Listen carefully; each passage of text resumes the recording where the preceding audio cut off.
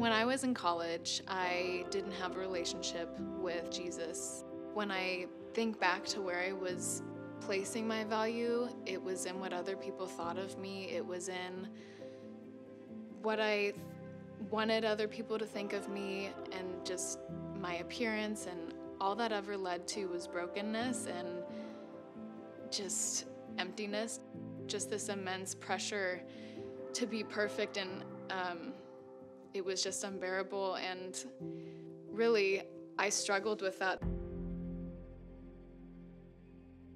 I just felt this very strong, call from God saying, you are here for a reason, and I want to have a relationship with you just as I know you do with me. I really just had the epiphany that, hey, something's gotta change. This is a call from God.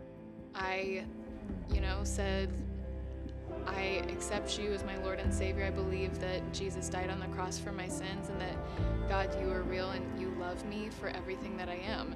Putting my value in a God that sent his only son to die for all of us, it's incomparable.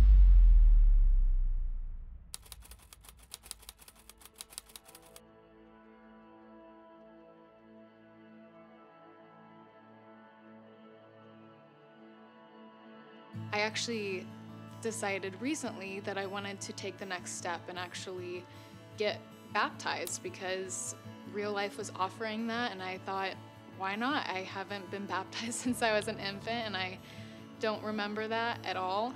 And I want to make this as an adult decision to take the next step in my faith, and to mark this as a new chapter in my life and in my faith journey, my relationship with God. Since I have really changed the perspective at which I look at my own value, and to have that lens of, God is really the only reference of my value, I have just felt so much peace, so much less stress. It's just been like a calmness that has come over me, and that pressure and that just, I don't know, honestly, fear of not being good enough has just been released.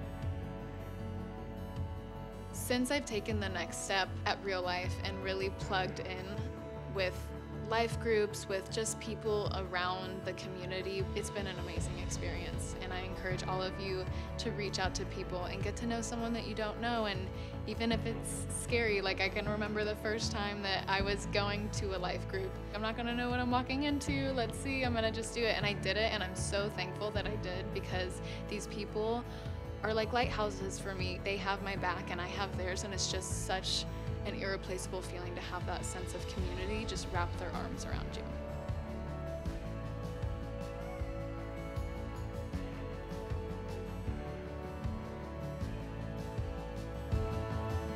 My name's Chandler, and this is a story about how Jesus changed my life.